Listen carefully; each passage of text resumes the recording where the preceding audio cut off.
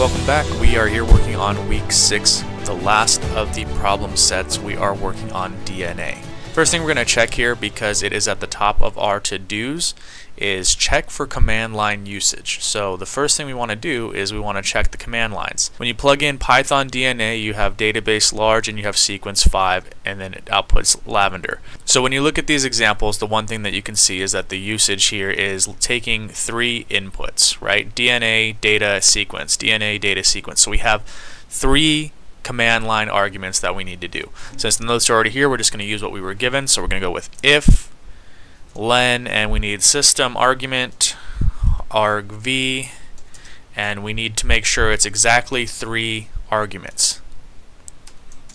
So just like that, and we need to do print, and it's usage Python DNA.py data.csv and sequence.text. Close that out, and we need a system exit, and we're going to use 1 just like that. So this way, if you enter anything less than the 3 necessary arguments, this will be the print error message here, and will exit the system with an error code of 1. So you will know where in the function that error has come from, and the error message is right here, usage Python DNA data. So we put in exactly what they want to put. So if you put in the wrong information, it tells you the information that you need to put in. Otherwise, it returns an error of 1, letting us know that that's the function that we need to get out of. Now we're going to work on those 3 arguments individually. We're going to be starting with argv1, which is read database file into variable. So let's get into that. So the first thing we're going to do here is with open, and it's going to be system argv1 to make sure we're working on the first argument, and we're going to use a read file, and we're going to open that as database file. And now in the reader, it's going to be csv.dictReader of database file, and database is going to be equal to the row for rows in row for row in reader. So this function, we're using the system argument 1, right? And we're using the open to open what we're calling database file. And then we're using the CSV dict reader to create a dictionary reader from database file. So the reader object can then read the contents row by row and store each of them in a dictionary with a column of names and key values of the corresponding cell values, right? So then database variable is created by iterating through each row in the reader and then adding it to the dictionary, meaning that the database variable is now a list of dictionaries where each dictionary is a row of what's in the CSV file. So hopefully that makes sense. If you guys have any questions, just put it in the comments, let me know. And now we're going to move on to the next function, the next argument here. So let's move this up, read DNA sequence file into variable. So what we're going to do is with open, and it's going to be sys.argv, and it's going to be our second argument this time as reader, and we're going to call this as sequence files, and we're going to do sequence equals sequence file dot read, and that will read the DNA sequence file into a variable.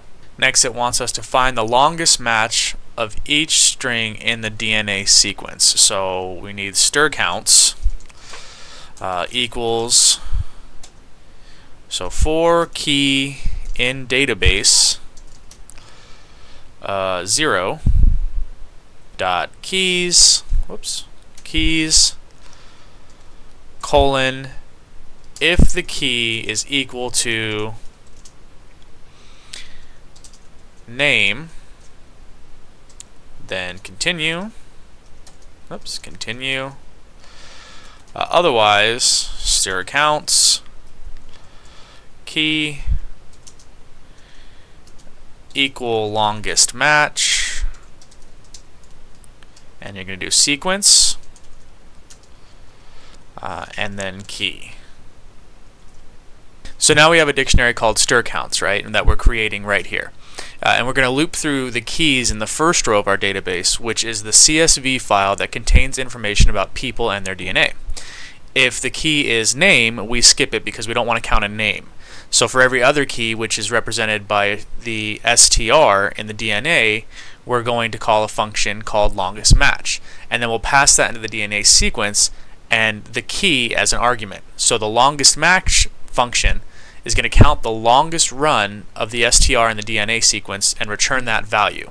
And then we store that value in something called stir counts dictionary with the str as the key. So at the end of this code, we'll have a dictionary that tells us how many times each str appears in the DNA sequence. Again, if it doesn't make sense yet, it may in the future. Otherwise, ask questions and I can further explain it. Finally, we need to check the database for matching profiles. So let's get into this one. So we're going to do for row in database is going to be match equal true, capital T on that, and we're going to do for key in row dot key, and put an S on that one, colon, if the key is equal to name, lowercase name, then we need to continue, but if int row key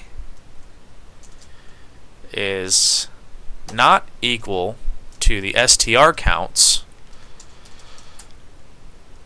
of the key, colon, match equal false, capital F, and we're going to break out. If match, then we're going to print row name, close that out, and we already have our return here, but let's get it where it needs to go. And then we are going to go back in here, two more, and print quote no match. Oops, match. And let's move our print function down real quick.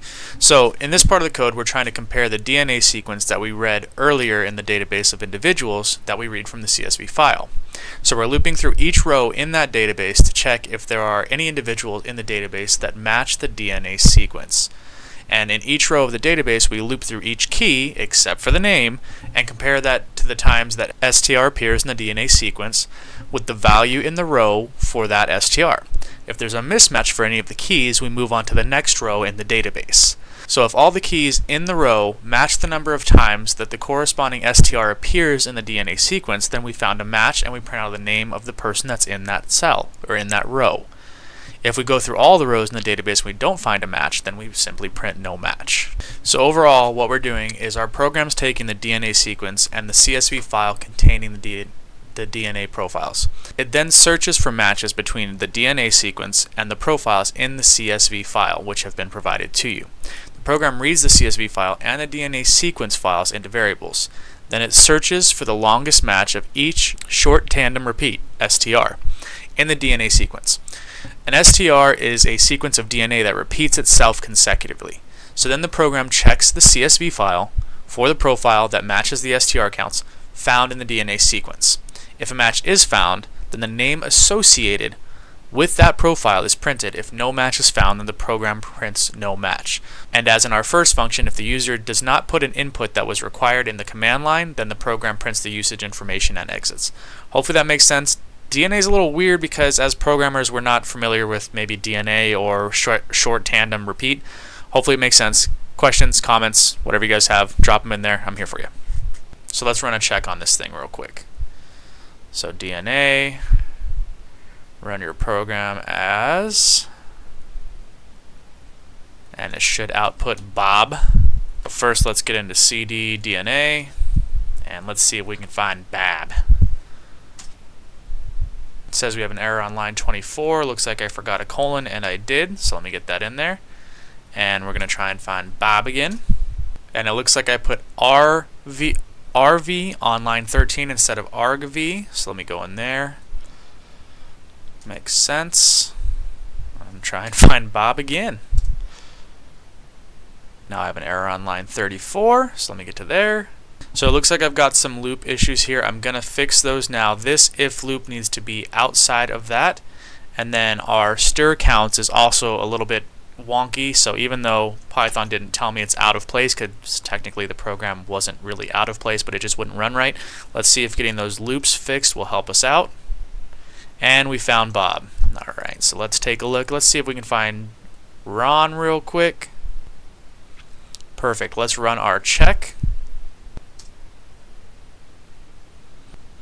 And let's move this up real quick. It correctly identifies all of the sequence we need, which means you are all set. Congratulations on finishing week 6. That was DNA. I am Devin. As always, you guys are awesome. If these videos are helpful, like, comment, subscribe. Look forward to seeing you guys in week 7.